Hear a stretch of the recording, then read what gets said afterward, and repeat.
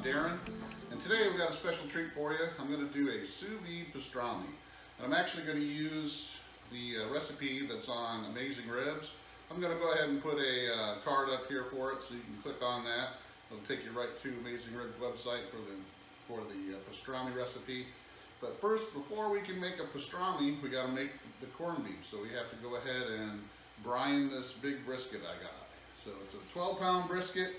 I'm going to go ahead and trim a lot of this fat off of it that you see, but it's a good size 12-pound brisket. It'll probably be about 10 pounds when I get done trimming up all the fat. I went ahead and got my brine mixture already ready so that I can, when I get it all trimmed, I can have my brine all ready, and I'm going to throw it in this pan. And it's going to take about 7 to 8 days before this is done brining. So I'm going to put the brine recipe down in the description below, and I'm also going to put a card here for the corned beef recipe, the brine recipe that's also on Amazing Ribs. So 2 separate recipes. One's for the corned beef brine, because you can't make pastrami without corned beef. And then I'm going to go ahead and have that up here so you can click to it, follow that recipe. So let me go ahead and trim all this up. There's a lot of fat on here, and when we sous vide, you're not going to render a lot of the fat. So I need to go ahead and trim a lot of this off, and then we'll have our brine all ready. I'm going to go ahead and start the brine. And be right back. I got my pot of water ready. It's about a little under 2 gallons of water. Since we're going to have like a 10-pound brisket, you need about a gallon of water for every 4 or 5 pounds. So I got almost 2 gallons of water in here, and I got my brine mixture. Like I said, there's a tag card right here for the brine mixture, but I'm going to go ahead and put this in the water. I got the water heating up. It's at right on a medium heat right now. It's just starting, but I'm going to go ahead and put some of my brine mixture in there. And I'm not using the pink salt. I'm actually using product from Morton called Tender Quick. It's a little bit different than the pink salt, but the instructions are on the back of this. It's like a tablespoon per pound of meat that you use. So I've already got that mixed in my brine mixture. I'm going to go ahead and put this in here, and what we're going to do is let this heat up some, and we're going to stir it up in there and make sure all this brine salt and sugar and flavorings and pickling sauce and pickling spices are all mixed in there. And then we're going to go ahead, and after we trim up the brisket, we're going to dump this water right on top of the brisket. So I'm going to go ahead and finish doing this. Guys, I'm just going to show you, I trimmed up most of the fat off of the brisket, and it was probably a good 2 pounds. So it's right down to a 10-pound brisket now. Cut the big chunk off on the back between the point and the flat. And one thing when you're trimming a brisket, you need a real sharp knife. And I just bought this Tiao Fiery Phoenix from Amazon. It's a nice boning knife. It's real sharp. Make sure you just get a really good sharp knife when you're doing this. Don't hurt yourself. Using a dull knife or a cheap knife can actually get you hurt. So I like the Tiao cutlery line. I actually got a carving knife too in the same edition. And I got some other knives on the way for me. But as you can see, I got the brine still going. And one of the things you might want to do, if you guys ever like to, when you sear steaks or any kind of roasts, if you ever like to use a little bit of beef tallow, when you're trimming a brisket, you can actually take some of that fat that you're taking off of there, you're trimming off, and render it down and then use it to cook in. It's really good when you're searing a steak or you're searing a roast. You use it just like you would bacon fat or olive oil or butter, and it actually gives that beefy flavor back into the steak. So I'm going to render some of that down so I can have it for later. But all right, guys, I'm going to go ahead and finish up getting the brine together, and I'm going to throw the brisket in the brine, and I'll be back. Just a quick note, guys, you don't want to throw this brine in when it's hot or warm. You want to make sure you let this brine cool down some. You don't want it to start cooking the meat. So it's always good to just let it sit here and cool, or you can add a bag of like ice or something to it inside a baggie and let it cool down some before you put it on the brisket, because you don't want it to start cooking it. So just let it cool down before you do it. All right, I'll see you soon. Brine cooled down, poured it over the brisket, and I put a little plate on top because brisket does float.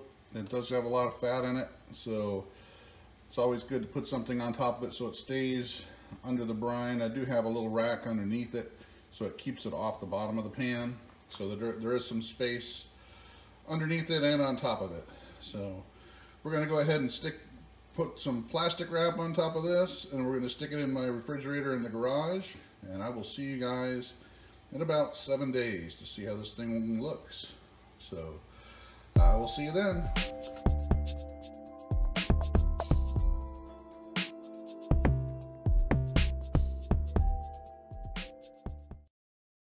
I got it all out, and I'm going to go ahead and put some pastrami rub on it. I made this up. The recipe is going to be down below.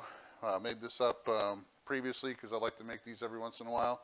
So I already got a big thing of it all ready to go. And then I'm going to put it in my expanded vacuum bag. And then we're going to throw it in the sous vide. We're going to do a 24-hour sous vide on it at 160 degrees. So I'm going to go ahead and get all the rub on it, and then I'll be back. I got it all rubbed up. A nice peppery, paprika-y, salty pastrami rub. So got to rub down on both sides pretty good. And I'm going to go ahead and put it in one of my expandable vacuum sealer bags. And we're going to double seal this on both sides just to make sure. Like I told you, these expandable bags, you can either double and triple seal them just to make sure. Once I get it all vacuumed up, I'm going to throw it in the sous vide, and then we will be back tomorrow, and we'll throw it on the smoker. All right, guys, I just wanted to show you it's all vacuumed up, put all the rub on it, and this sucker's ready to go in the sous vide. See you guys in about 24 hours. Hey guys, I got my fire started here. It's almost time to put the pastrami on the grill. So I already got my fire starters all lit and gone. Charcoal's almost ready. I'm going to throw on some cherry wood, just a couple chunks. Cherry, I found, has been pretty good for pastrami, so I'm going to put a couple on right where the fire's going. Just 3 good chunks, and that's going to be good enough for the pastrami.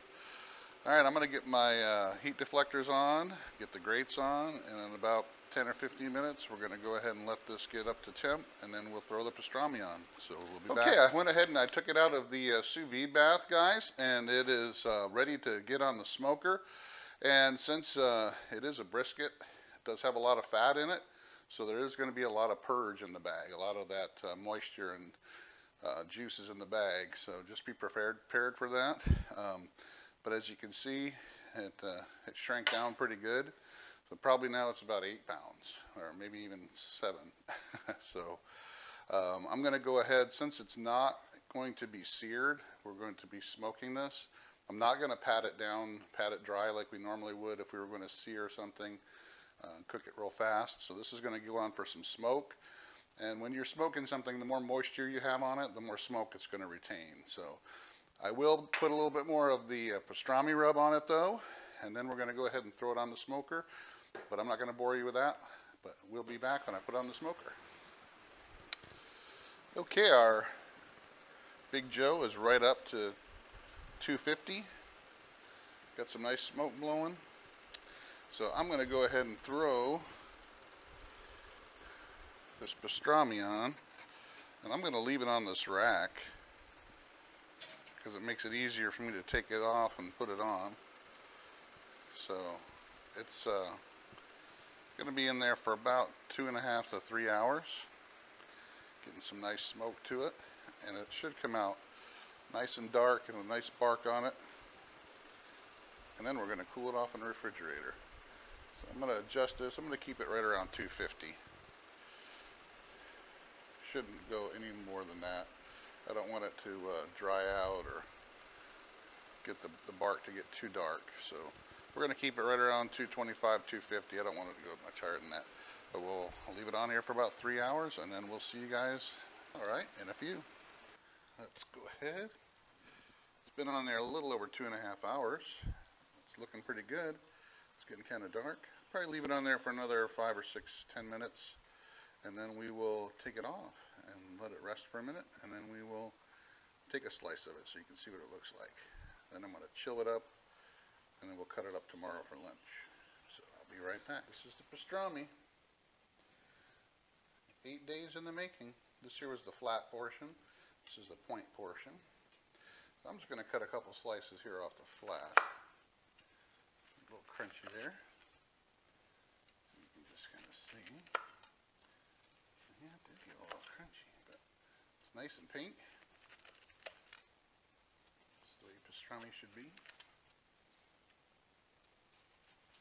It's falling apart. Still very hot, so I don't expect it to.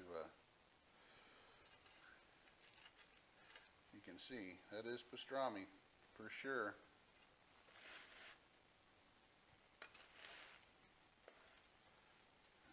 Cut it this way. I think this is the right way. Yeah, this is the right way. So we're gonna just take a few slices off of here, just so you can see.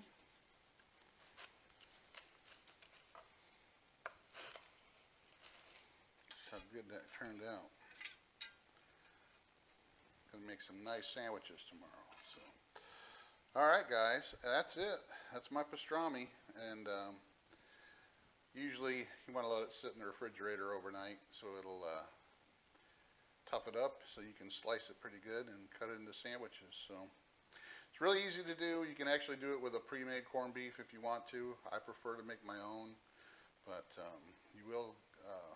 Start off with like a 12-pounder, and it'll turn into about a 7-pounder when you're done, after trimming the fat and losing the fat when you cook it. So, but I'm gonna go ahead and take a taste. Just one bite. Not falling apart in my mouth. And peppery and salty. Just like pastrami is supposed to be. All right, guys. It's been good. It's been fun. Try this at home. Leave me some comments. Subscribe. Getting choked up on the pepper.